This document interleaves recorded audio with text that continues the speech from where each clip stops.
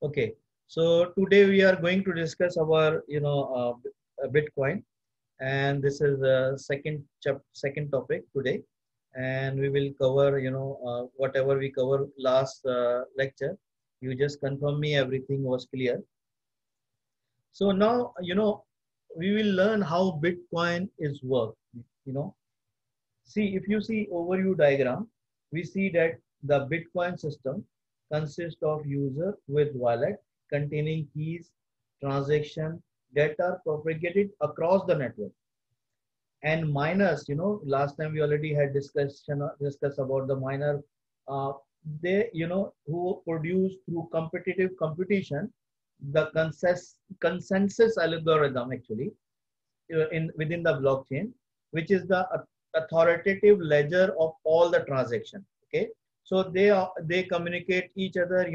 So for example, if someone wanted to make some transaction within the blockchain network, then immediate after that transaction, the miners get involved.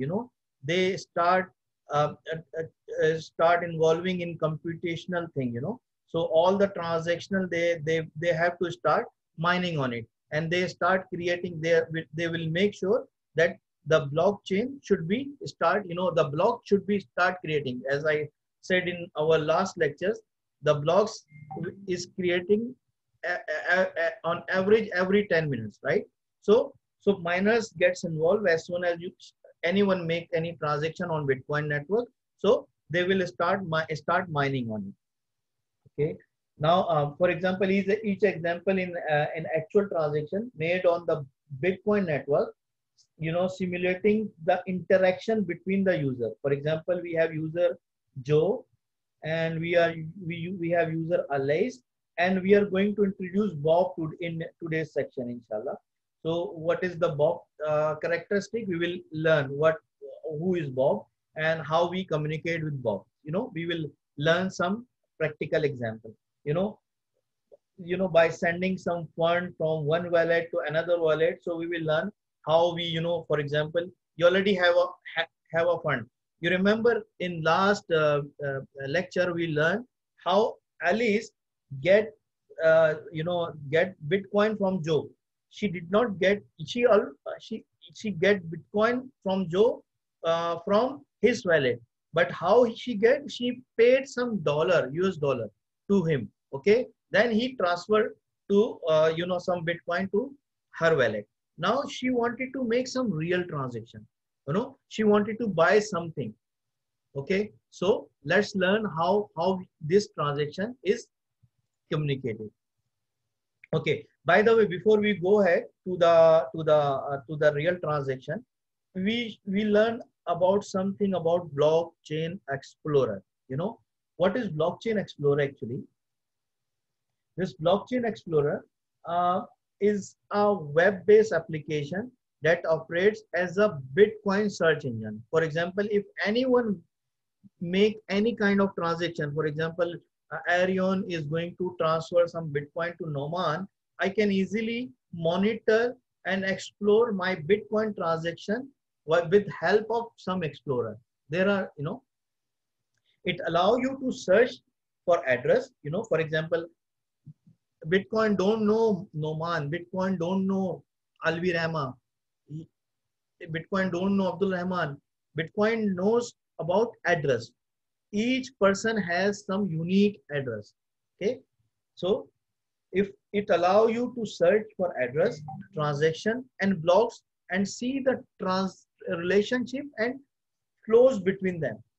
So this blockchain, this will let you know what is the relationship between the transaction, how he made transaction, and why was this transaction was made. We are having some popular blockchain explorer, which includes Bitcoin block explorer. If you will search on Google, you will know what is the Bitcoin block explorer.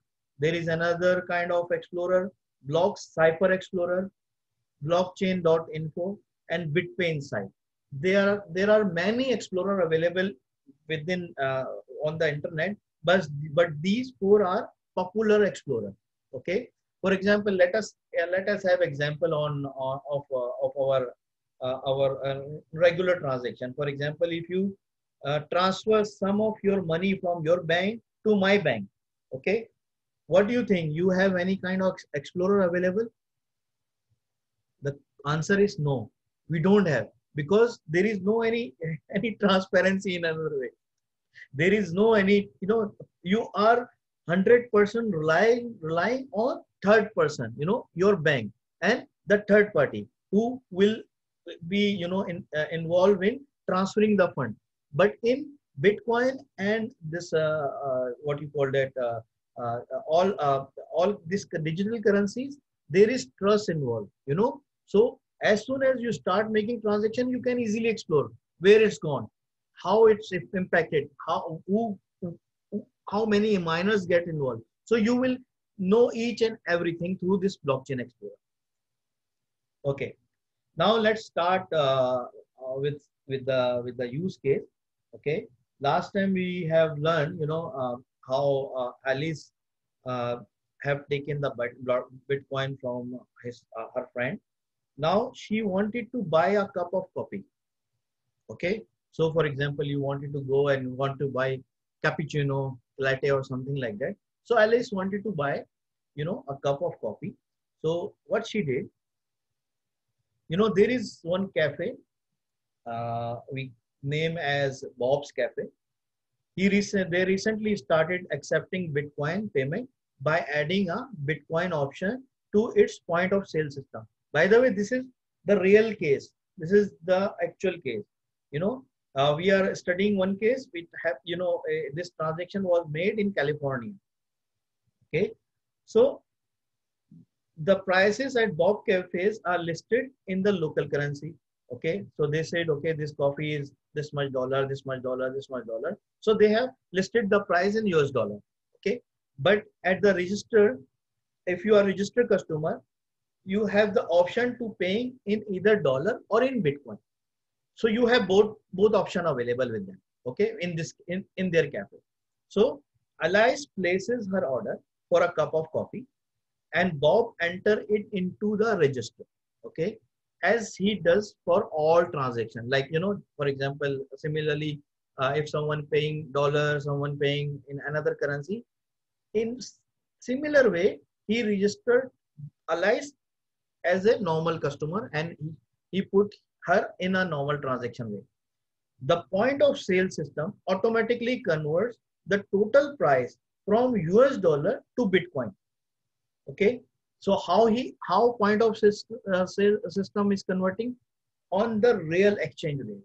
So definitely he linked this. The point of sale system is linking with one of our previous discussed sites. So they link their system with them, and their point of system is converting their with dollar amount with the Bitcoin. Okay, now when they see the rate, they will see both the currency and both the rates are available. They can see US dollar and they can see Bitcoin. Okay, like that. It says 1.5 US dollar is one cup of coffee, which is equivalent to 0.015 Bitcoin. Okay, so this is one scenario. Okay, now let's move forward. Bob says that's $1.50 or 50 millibytes. By the way, this is a millibytes. We used to say cents in US dollar, but in Bitcoin world, we can say millibytes. We will learn all the, the decimals, how many, decimals we are having in Bitcoin. We will learn in later slide, but the conversion rate is the $1.50 or 15 millibytes, means she has to pay 15 millibytes Bitcoins. Okay. Bob points of sale system will also automatically create a special QR code. Can you see the QR code on below screen? This is the QR code which their system has created. Okay.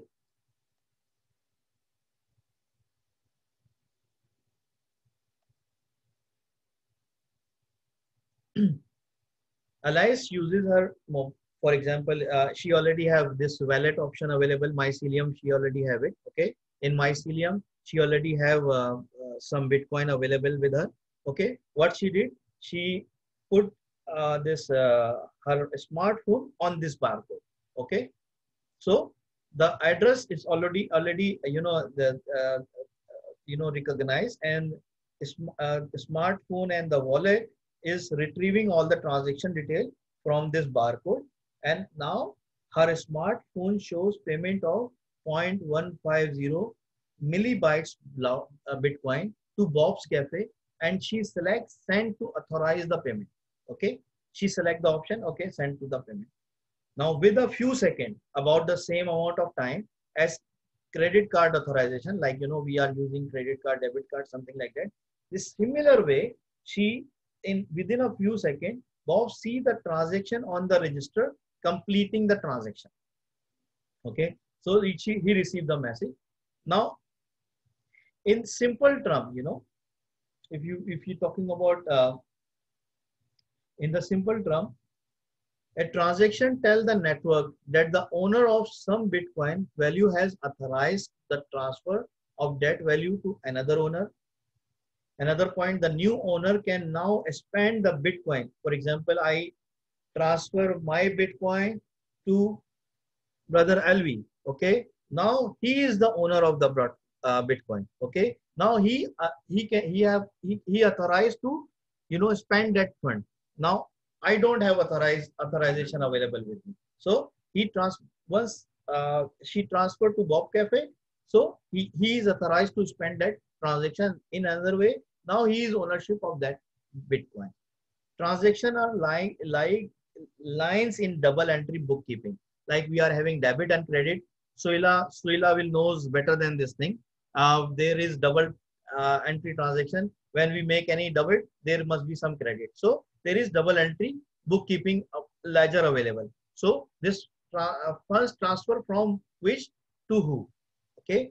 Each transaction contain one or more inputs. Okay. This is very important point, which are like debit against a Bitcoin account. Why I'm saying more or one input? For example, let's take one example. Forget about Bitcoin. You have $100 and you go to Bob Cafe and you wanted to buy coffee at the rate of $1.5. So what you give him? You give him $100, right? So what is your input? $100. Okay. What is output?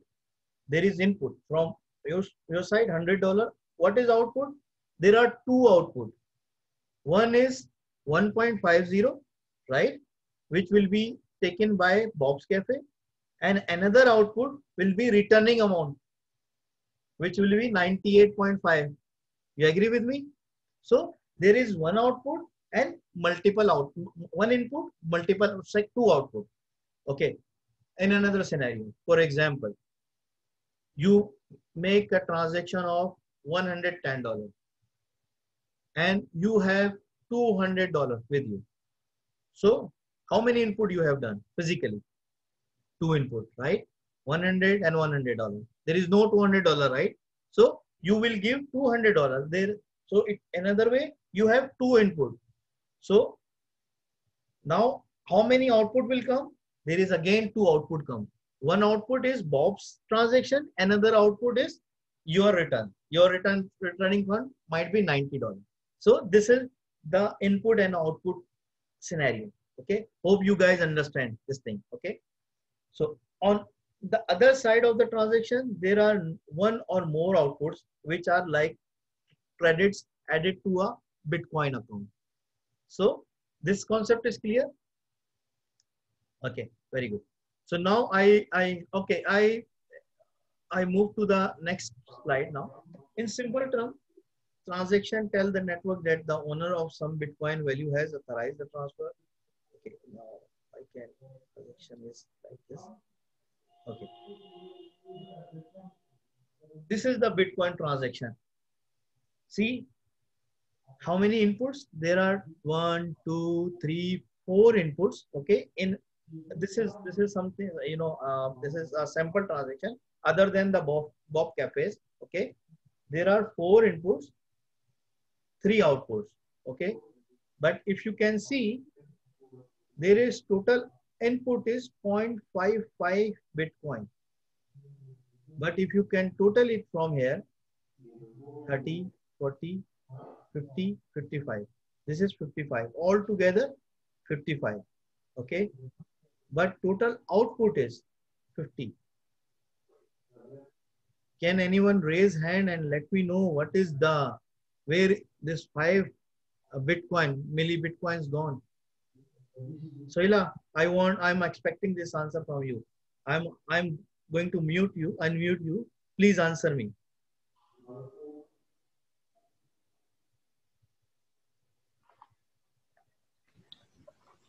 You hear me?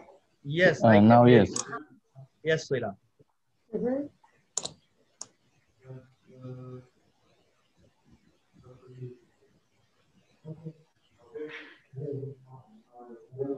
Okay, anyone else? Brother Alvi or Arion, can you please answer this? Brother, Yes. can you ask me again? Yes? Yes, ask me again. Yes, yes. Tell me. Okay, there are, you know, there are input of 55 Bitcoin. Okay, 55.55 millibyte Bitcoin, but output is 50. Where is 0.5 gone? This is my question.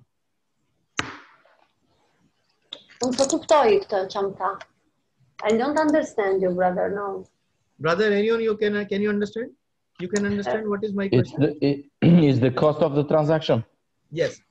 See, let's take simple example. You have $55 input, but output is $50. Where is $5? Yeah, it's the cost of transaction. So yes, this is the cost of transaction. Exactly. See, whenever you make any transaction in Bitcoin network, this transaction have some cost, have some transaction fees. This is very minor transaction fee, but you have to pay. The one who make the transaction, he should pay that transaction fees. Okay. I'm sorry, brother. I have a question. Yes, tell me.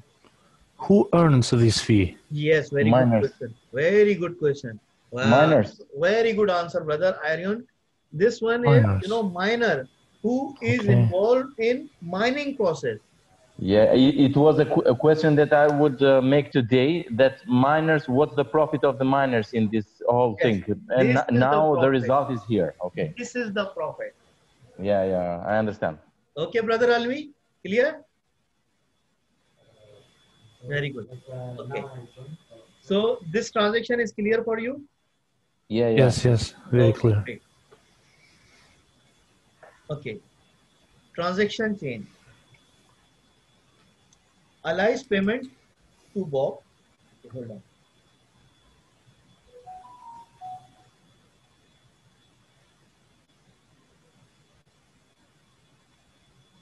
Okay. Allies payment to Bob's Cafe uses a previous transaction output as its input. I don't understand this. Yes, brother, can you explain this thing? You cannot understand. You don't understand. See, Alice have the credit amount. No. Alice payment to Bob's Cafe uses a previous transaction output as its input.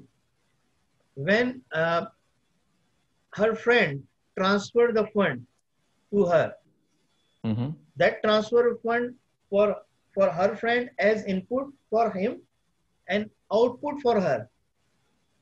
Now this is output for her, which she is going to use as input to Bob Cafe.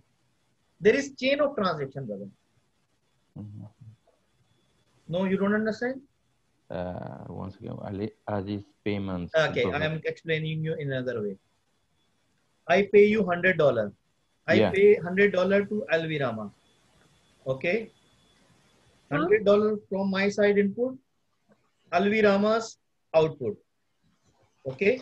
Now Alvirama wanted to send this $100 to Arion. Now Alvirama's output will use as input to transfer this fund to you. So there is chain of transaction with this, which is combination of input and output. But in It's the case same of, amount. The chain of amount, exactly. yes, but in this case, who is the previous output of Alice? If his friend. Okay. Okay, his friend. Because remember, another third party. Okay, because this was that I didn't understand. The third party. yes, that's exactly. Okay. Now, next thing, Alice received Bitcoin from her friend Joe in return of cash. You understand? Yeah. This is This is the the main previous point. transaction. Yes. Now, Okay. next thing is that transaction created a Bitcoin value locked by Alice key. Okay. And her new transaction to Bob's Cafe references the previous transaction as input and creates new output to pay for the cup of coffee and receive a change. So she will, for example, she pay 15 Bitcoin. After deduction, she will receive some cash. We learn this thing in our next slide. Okay. But the input and output, debit and credit, do not necessarily add up to the same amount. Instead, output add up to slightly less than input. And the differences represents and implied as transaction fees. You get my point? Which is a small payment collected by miner who includes the transaction in the ledger. Okay, so that's how, you know, this is what we learned in previous slide. There is always some differences in input and output. This differences will goes as a transaction fees. Okay. The transaction from a chain where the input from the latest transaction corresponds to output from previous transaction. This is what we have chain of transaction. You see, the input Joe has received, you know, this one Joe has received. This is maybe Joe maybe received from someone else. Joe transferred 100 Bitcoin to Alice. Actually, how much he transferred? He transferred 105 Bitcoin, but she received 100. You get it? And yes. The 5-1 is a transaction fee. Okay. Now, this her output is become her input. Now, this input she has to use at Bob Cafe's. Cafe, yeah. So Bob Cafe received 0.0150 Bitcoin. He returned 0.0845 to Alice and 0.005 as a transaction fee. Now, this Bob Cafe's output is become input for him. Now he can use as output to other customer or other person. Yeah, sure. So this is the complete chain of transaction. One question, please. The cost of miner, who pays for that? Sorry, cost of miners. Who pays for that? The receiver. Who make the transaction? For example, who initiate the transaction? The person who input the transaction. Input. So the one who sends the Bitcoins. Exactly. So he pays the cost. Yes. It is always again, like this. It is again mutual understanding. For example, if you notice the first transaction, he can say, okay, I'm going to send you 1005 Bitcoin, and this you have to pay me amount equivalent to 1005 Bitcoin. You get my point? The transaction fees goes to you. This is mutual understanding. between Okay, two parties. okay. It's not a standard rule. Okay. Yes, but he has to send the person who will send the money. Who will send the Bitcoin. He will send Bitcoin with the transaction. This is obvious. Okay. And another question, please, regarding the cost of transaction. Yes. This cost of transaction for the miner. Yes, for the miner. For the miner, it is expressed. It is in a percentage. It is on the amount of the transaction. How do you? Yes, there is some standard available for the deduction of transaction. This is standard transaction. The rate is fixed. Rate is fixed. Okay. So the cost of the miner is fixed. Is set it for all transactions in the world? Yes. Okay. Because he will receive Bitcoins. Okay. He will receive the same everywhere. The same cost everywhere. Yes, he will receive two things. The miner will receive two things. First one is transaction fees. Second one is the new currencies. For example, right now is 6.25 Bitcoin. As soon as any block will create it, with the new creation of block, there will be 6.25 Bitcoin also created. So he will receive two things. Bitcoins, newly created Bitcoins, plus the transaction fees. You get my point, brother? So the new Bitcoins, they are generated from the system. Yes. Are owned by miners? Yeah, not owned by miners. No. The Bitcoin is owned by Bitcoin system, but the person who successfully mine the block, who will get the new Bitcoin? Simple as that. He will get the new Bitcoins. Yes. The miner. The miner. Who will mine the block? Okay, so he owns this Bitcoin, the new Bitcoin. Exactly, new Bitcoin and this transaction fees, both the things. Yes, and transaction. So the new Bitcoins are owned by miners. I see. Exactly. Okay. Exactly. Okay. So now we will discuss about the change. For example, if you purchase a $5 item in a store, but use a $20 bill to pay for the item, you expect to receive $15, right? Okay. Now, the same concept apply with the Bitcoin transaction. So if you will pay 1 Bitcoin, you spend 0.15. So in return, you will get 0.85. Agree? Yes. Yes. So this is the same concept we are adopting in Bitcoin world. If you purchase an item that costs 5 Bitcoin, but only had a 20 Bitcoin input to use, you would send one output of 5 Bitcoin to the store owner and one output of 15 Bitcoin back to yourself as change. You understand this point? Yes, I understand this, but I have also one question. I'm sorry, brother. Yes, no problem. Why we use a 20 Bitcoin input? Can we use only just simplify? Can we divide? No. No. Bitcoin is there is a concept in Bitcoin world. For example, if you receive 0.15 Bitcoin, 0.15 Bitcoin is one transaction, is one input. For example, if you have 0.15 separate transaction, 0.2 separate transaction, 0.35 separate transaction. So means if you wanted to spend all together, you have to enter 3 different inputs. Means you have one currency node in another way. 0.15 will be one currency node. 0.25 is another currency node. 0.15 is one transaction. 0.25 another transaction. Means as soon as you receive some transaction input, the same way you have to spend. But why is that?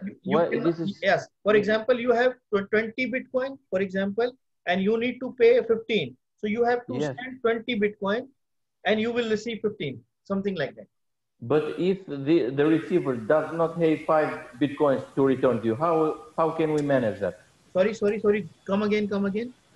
If the receiver of the Bitcoins does not have 5 Bitcoins to send back to me, how No. it is managed?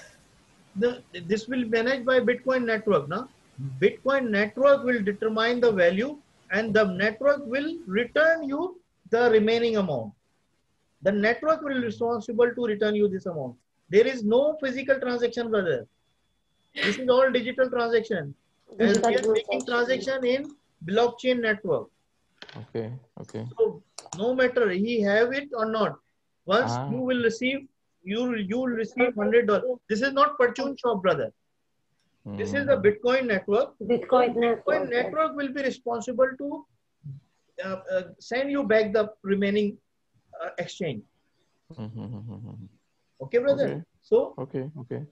the inputs and outputs, for example, as I said, debit and credit do not necessarily to add up to the same amount. Instead, output add up slightly less than input, and the difference, represent an implied transaction as your fees, something like that. Okay, brother. Okay. It's the same as account. Yes. Bank. Yes. Same Debit and credit. Same. Yes. I understand. Yes. Okay. Now let's learn some common transaction in Bitcoin networks. There are the transaction which we learned just now. Okay. The common form of transaction is a simple payment from one address to another. I'm using word address, because there is no Alice, no Noman, no RB. There is a transaction address. Okay. Which often includes some change returned to the original owner. Okay. Now here, input from alias, signed by alias, there is two output. There is a standard transaction. No matter what, for example, you have to make one input, so you have to have two output. This is mandatory. This is common transaction. Okay. For example, if you have one input, and definitely you need some, unless you have exact amount to pay, so you will have to pay 100, for example, but still you need to make some this transaction fee. So there always be two output. One output is to paying to the vendor, and second output for the transaction fee. Okay. Okay. So the second output is the fee. Okay. Yes. Aggregating transaction. Another common form of transaction is one that aggregates several inputs into a single output.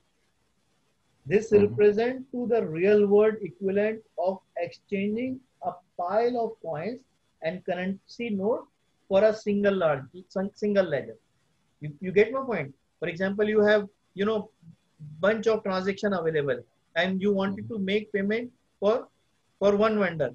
So you can aggregate all the transaction and put together and send as one output. Okay. Transaction like these are sometimes generated by wallet application to clean up lot of smaller amounts that were received as change for payment. For example, you receive change of payment, from 0.10, 0.20, 0.3. So there are a lot of transactions you have, in your wallet available. So wallet will combine all these transactions and make as one output. You get it, brother? So this is what we had discussed last time. Okay.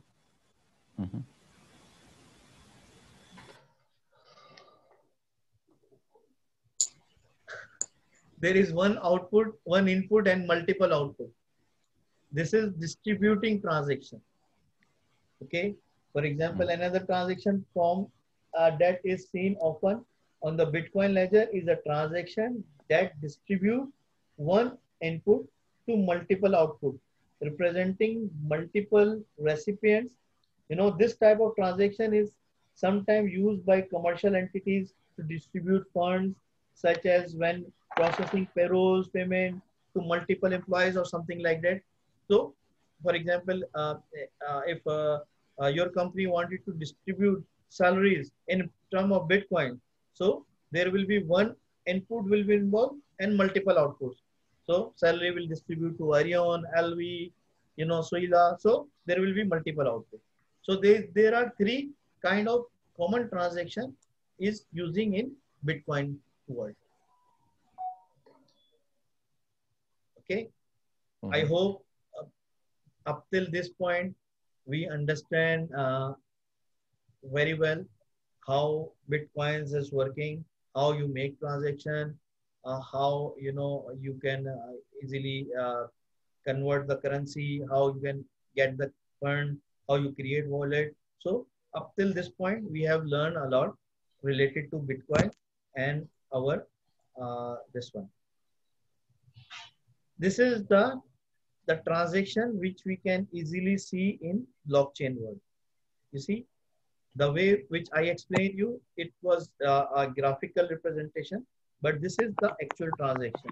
So you can make the transaction from one end to another. There will be total input, total output. There will be fee, the estimated BTC, transacted. So everything, all the detail is coming. So just wanted to say you that there is no any person involvement. There is an address. Transaction made between one address to another address. Okay. So that's all from today's lecture.